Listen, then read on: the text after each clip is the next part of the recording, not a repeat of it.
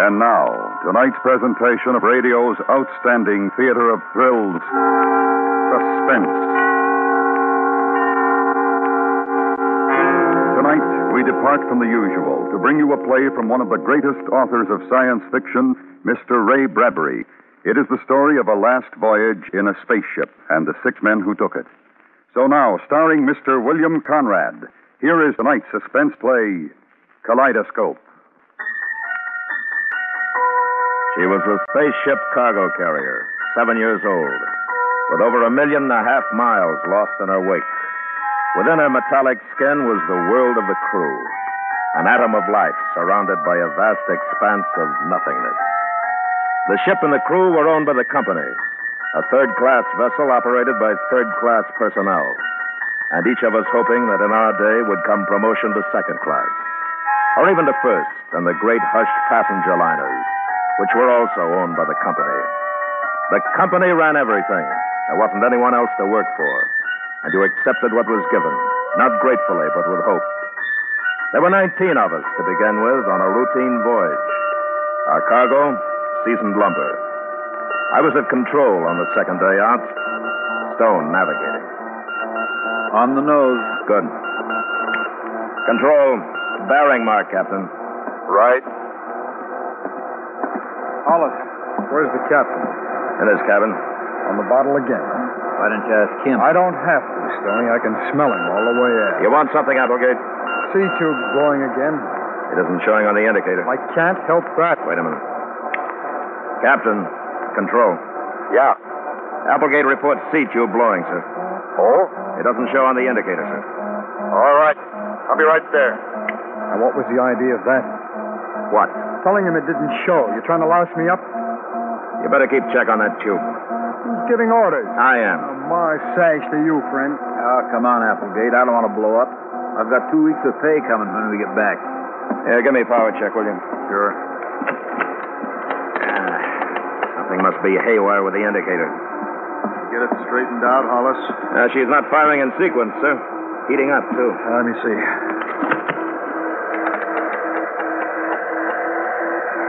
I don't like this. Rockets, this is the captain. Stimson, sir. It's C-tube, I think. Heating the others, too. Lockout's frozen. Use emergency. Stand by. Come on, come on. Control, this is Applegate. Emergency doesn't answer. It's getting too hot. Maybe it'll answer from here, sir. Applegate, get your men out of there. Stand by to abandon. She's going, sir. Shall I sound the alarm? Yes. This is the captain. This is the captain. Get into your suits. You've got about 2 minutes, maybe less. Get into your suits. The ship is going to explode. Get into your suits. Abandon. Abandon. Get into your suits. Get into your suits.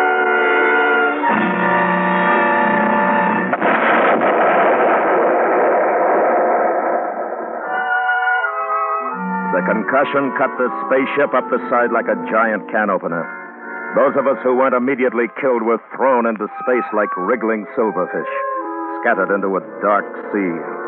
And the ship, in 1 million pieces, went on, a meteor swarm seeking a lost sun. Captain! Stone! Where are you? Is that The sound of our voices calling like lost children on a cold night. Captain! Who's called? Hollis. Hollis, this is Stone. Hello! Stone! Stone, this is Hollis. Where are you? I don't know. How can I? Which way is up? I'm falling. Oh, God, I'm falling. We're going away from each other. Who is that? This is the captain. Who is that? Lester! Captain! Where are you? Captain! We were hurtling in space in every direction. And now, instead of men, there were only voices. Voices communicating by radiophone. All kinds of voices, disembodied and impassioned in varying degrees of terror and resignation, all moving away from one another. We were wearing our sealed-tight spacesuits with glass tubes over our faces, but there hadn't been time to lock on the propulsion units. Not time enough. And without them, we were meteors, senseless, each going to a separate and irrevocable fate. This is the captain. I want a roll call. Who is that? This is Applegate. Sir Applegate. Next. Lespere. Who? Lespere. Simpson. Lespere. Simpson. Stone. Hollis. Anybody else? Anyone else? Stone to Hollis. How long can we talk by phone? Well, it depends on how fast you're going your way and I'm going mine. An hour, I make it. What happened? The rocket blew up. Didn't you feel it? That's all. Rockets do blow up. Which way are you going? It looks like I'll hit the moon. Well, it's Earth for me. That's nice.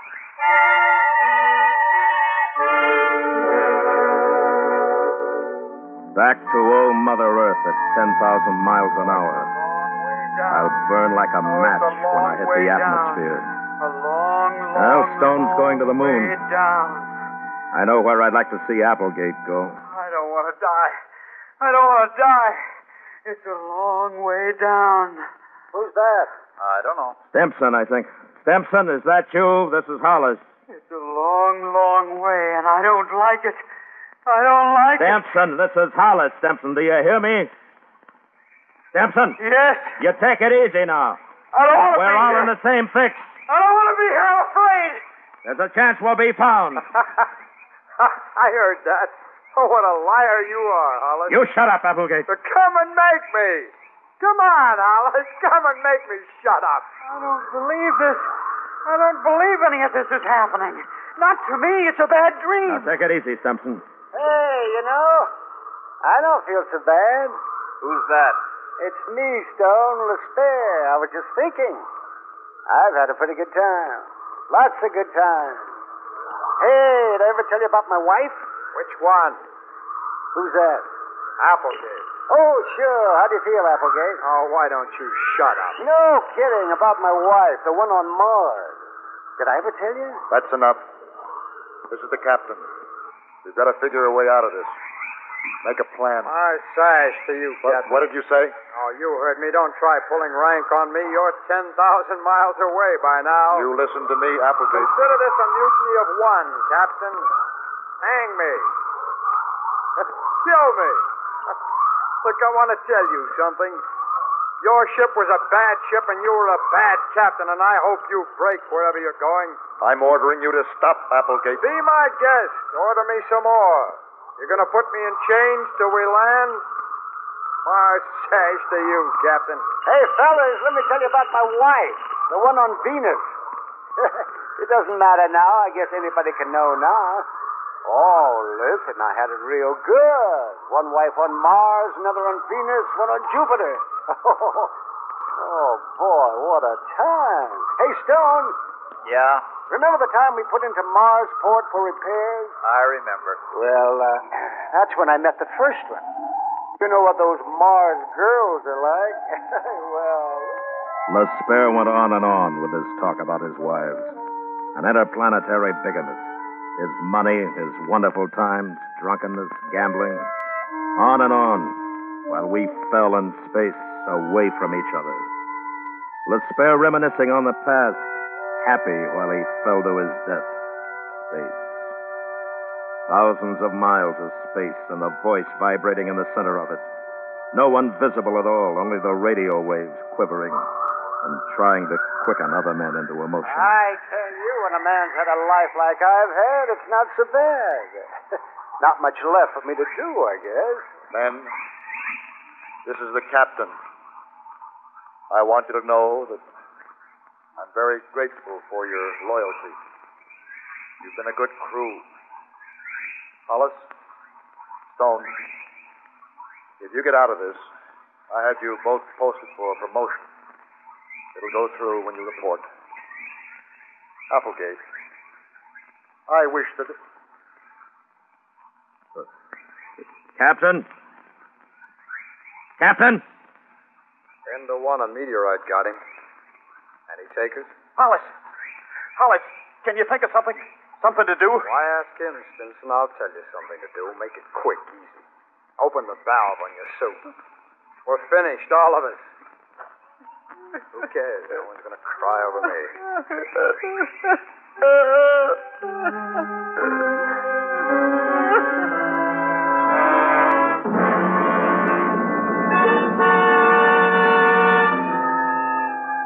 And we fell through space. 5 of us living, each in his orbit of loneliness, moving away from the other. From this outer edge of my life, looking back, there was one remorse. And that, only that I wish I could go on living. All dying people feel that way, Hollis. What? Oh, Stone, I didn't know I was thinking out loud. It's funny, as if I'd never lived. Yeah, I know. Hollis? Hey, Hollis. What is it? Applegate again. All right, what? Let's you and me talk, huh? Go ahead. You hate my guts, don't you? I never thought much about it. Now, don't give me that. You with that superior way of yours. I want to tell you something. I was the one who blackballed you with the rocket company 5 years ago. Did you hear me? I heard you. Well, how does that make you feel? Nothing. You wanted to get to the top all your life, I know. I'll bet you always wondered what happened. Well, it was me. See, I put the black mark on you before I was tossed out myself. It isn't important. Well, I had a good time. Yeah, it's a good thing to think about, too. I had a wife on Mars, Venus, one in Jupiter. So you said, Miss Bear. And I'm saying it again. I like to think about it. They all had money, too. Oh, yes, they treated me just fine. You know, once I got drunk and gambled $20,000. $20,000 in one night. Just like that. Oh, it's been a good life. But you're here now, Despair. I didn't have any of those things. I was jealous of you. Funny little man. How did you rate it? The women, the good times. Women frightened me. And I went into space always wanting them. Jealous of you for having them. And money. And as much happiness as man could want. And I'm not jealous anymore, though. Because it's over for you just the way it is for me. Now it's like it never was. It's all over, Despair. It just never was. You hear me, Despair? Who's that? It's Hollis. Do you hear me? You're out here, Despair, falling, dying. It's all over. It's just as if it never happened, isn't it? No. It happened. When anything's over, it's just like it never happened.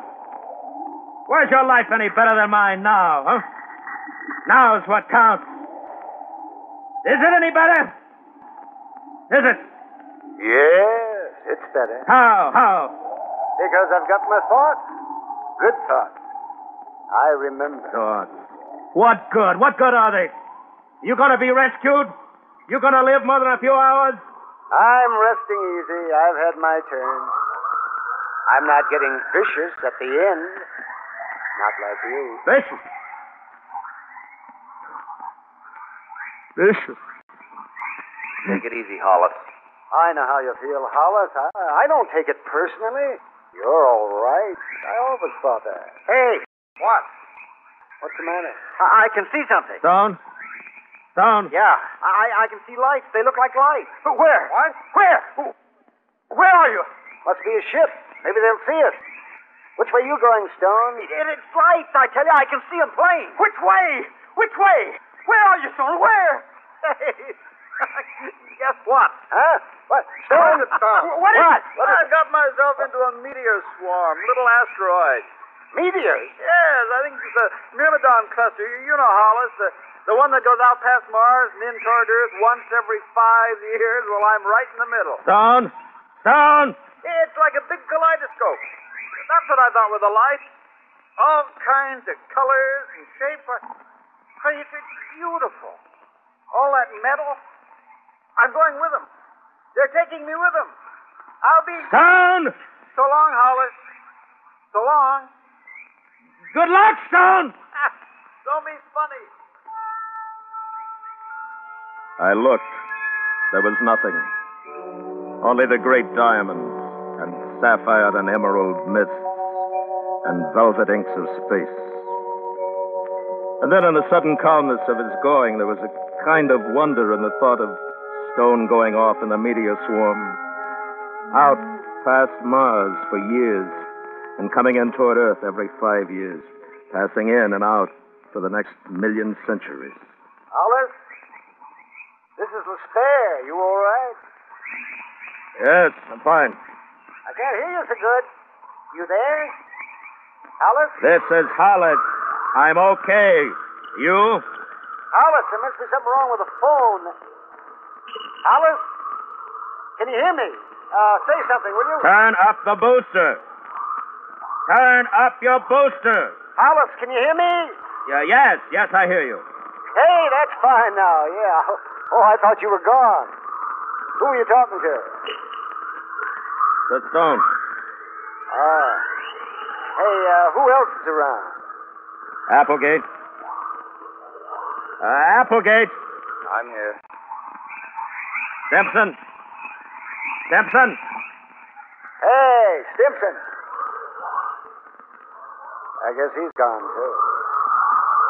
Spare, can you see anything? I wasn't looking, I was thinking. I figure I'll hit Mars. Mars. Wouldn't that be something if I landed in the wife's backyard? She'd get a kick out of that. That's pretty funny, huh? Is that you, Applegate? No, I thought it was you. Howard? No, it must be Simpson. Simpson! Simpson! I want to wake up. Mama! Mama, I want to wake up. Make him stop, will you? Simpson! Shut him up. Simpson! Simpson, will you listen to me? Now, Simpson, listen to me. Applegate's right. It'll be easier. You open your valve. Open it. Listen to me, Simpson. Open your valve. Now. Do it now. It won't hurt. Only a second, Simpson. Open your valve, Simpson.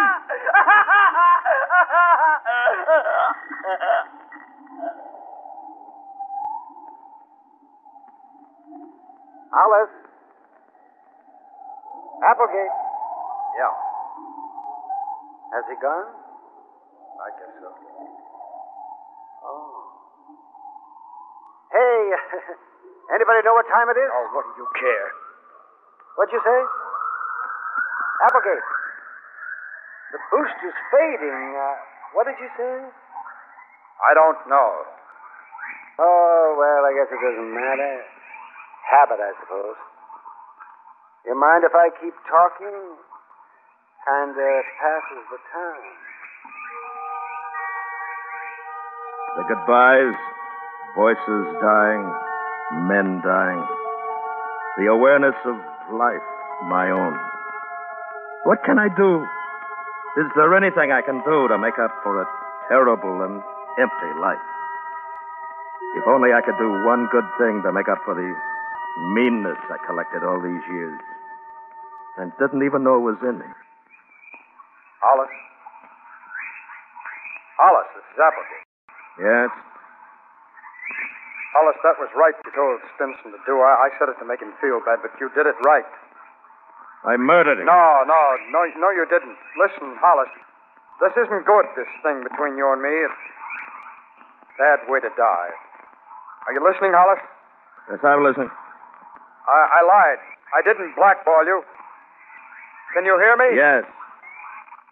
Listening to your talk when you were saying those things to Lesper about it not mattering, and he said about you being vicious, made me ashamed. I've been like that, too. It's all right. I understand. Can you get Lesper? No, he was gone an hour ago. Can you hear him? No. Last thing I heard, he was singing a dirty song. Quite a guy. Yeah. You're fading out. You too. What? I hope everything's okay with you, Applegate. I hope you go to heaven or wherever you want. I hope for you. You're getting soft, Hollis. Better open your valve. So long. Take it easy, Applegate. So long, Hollis. Don't do anything I wouldn't do. Applegate! Applegate!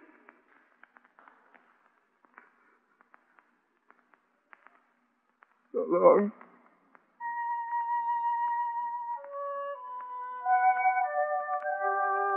Any time now, I'll hit the Earth's atmosphere. I'll burn and be scattered in ashes all over the continental lands. And I'll be put to use. Just a little bit, but ashes are ashes, and they'll add to the land. I wanted to make something of my life. To be liked. To do good for people. To make them happy. Now it's all gone. I wish I could do a good thing. Just something for me to know about. When I hit the atmosphere, I'll burn like a meteor. I wonder if anyone will see me.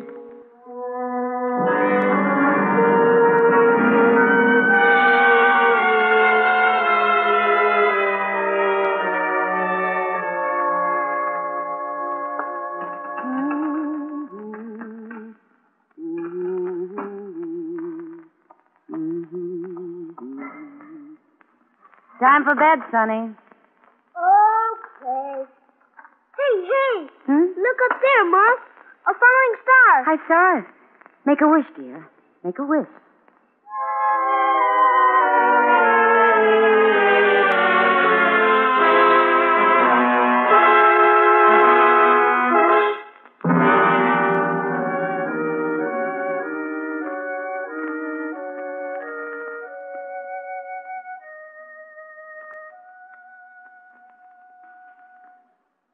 Suspense, in which Mr. William Conrad starred in tonight's presentation of Kaleidoscope, written by Ray Bradbury. Next week, the story of two people and the terror that rode with them in the city. We call it Backseat Driver. That's next week on Suspense.